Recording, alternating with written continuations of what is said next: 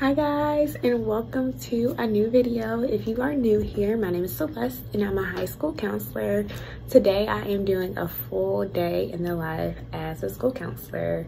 My goal for the next few videos is to start incorporating things that counselors actually do.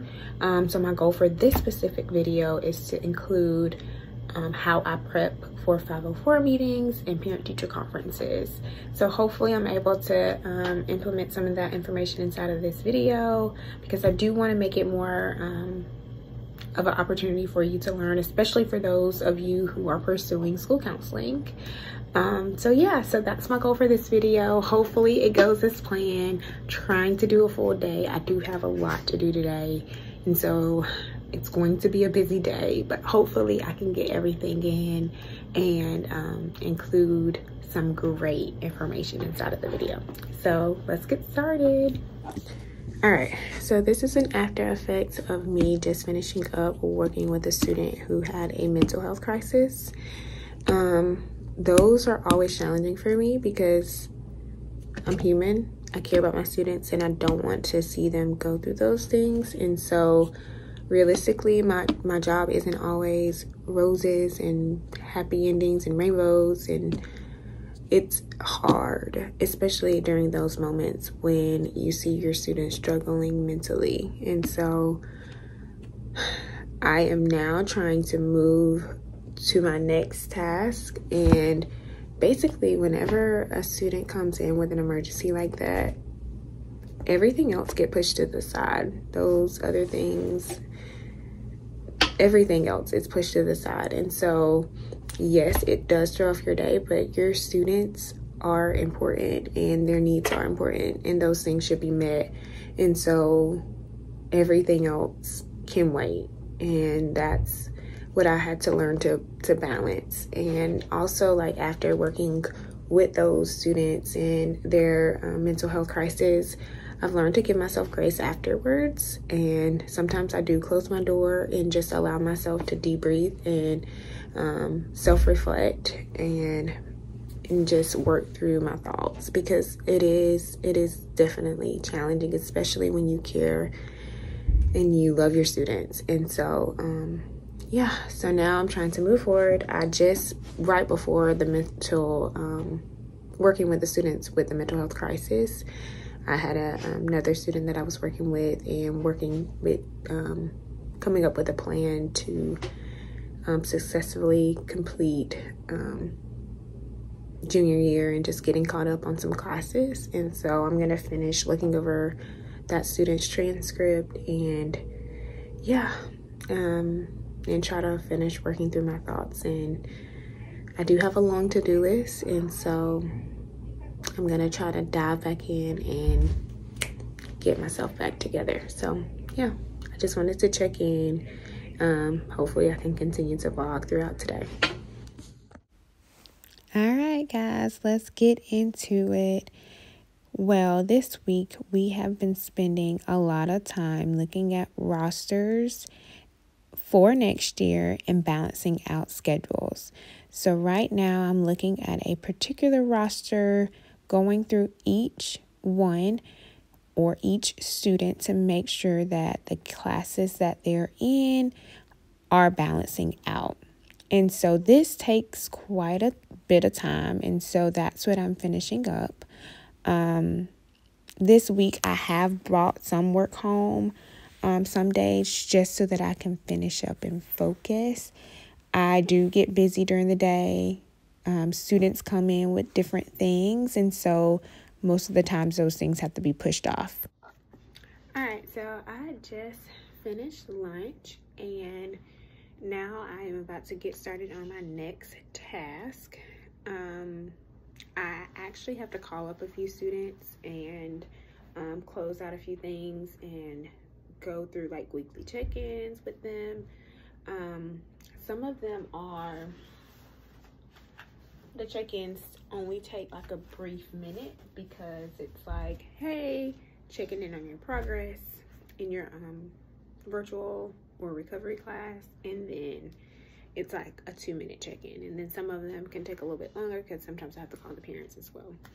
So I'm actually about to get started on that, and I'm standing up because after lunch I feel like I need to like get moving, and so I do have like a stand-up desk.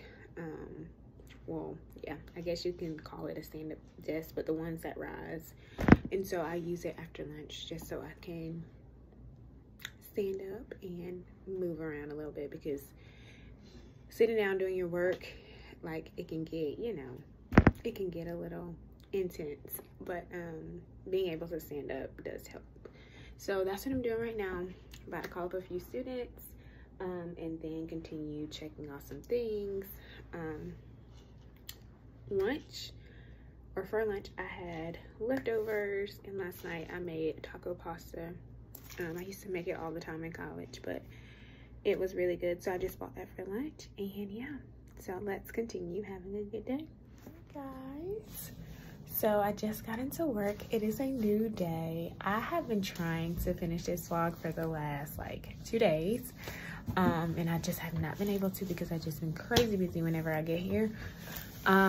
Right now I'm about to get ready to do my basic morning scheduled routine. I do go and observe students on their research projects, so I am just the person who is going to ask the questions at the end of the presentation. So this is this starts at like 9 this morning, so I'm gonna try to make sure I finish everything that I can finish this morning before I go upstairs and watch the research projects.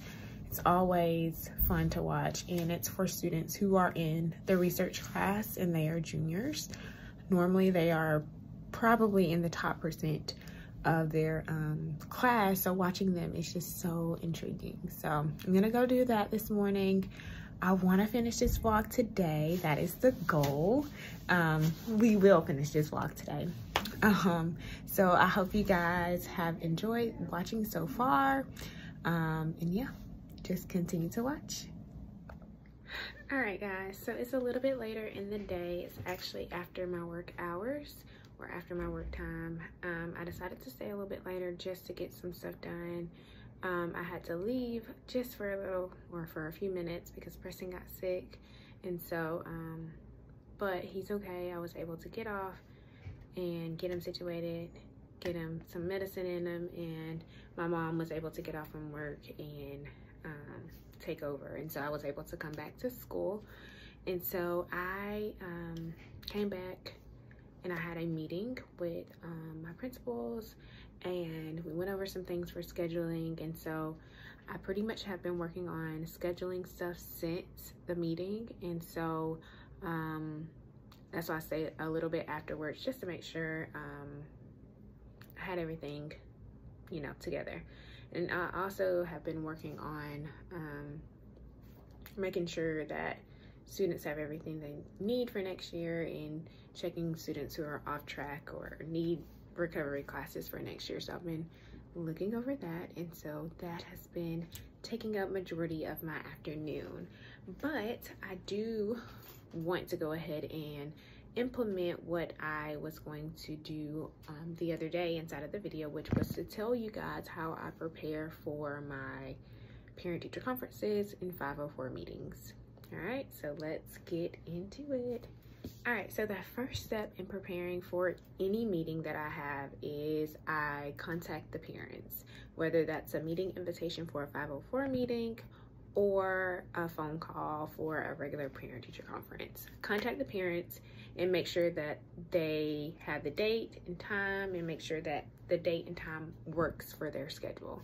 So I set that up, and once I get that confirmation, that's when I create my invitation on Google Calendar and create my time, and it organizes it into my calendar.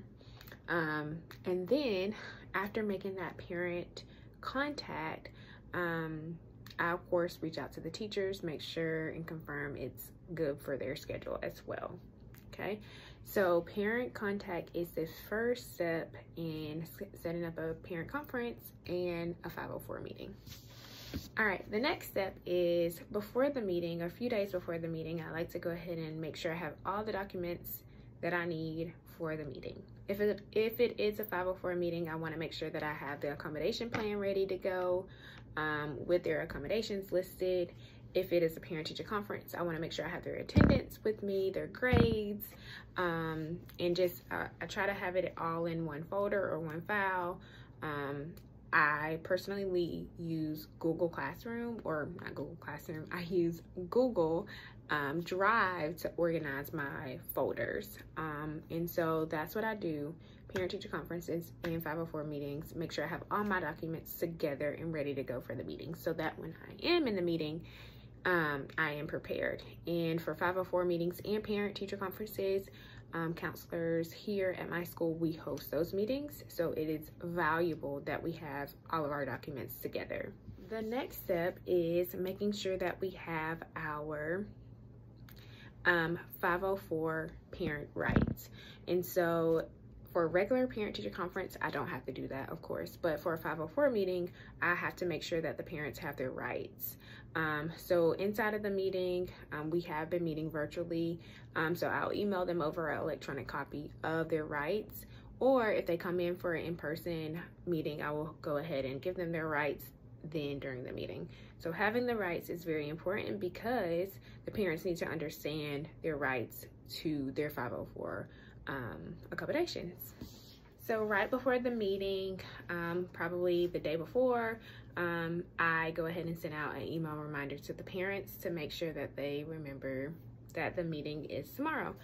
Sometimes I'll call, sometimes I'll email, just so that they will know that the meeting is set up.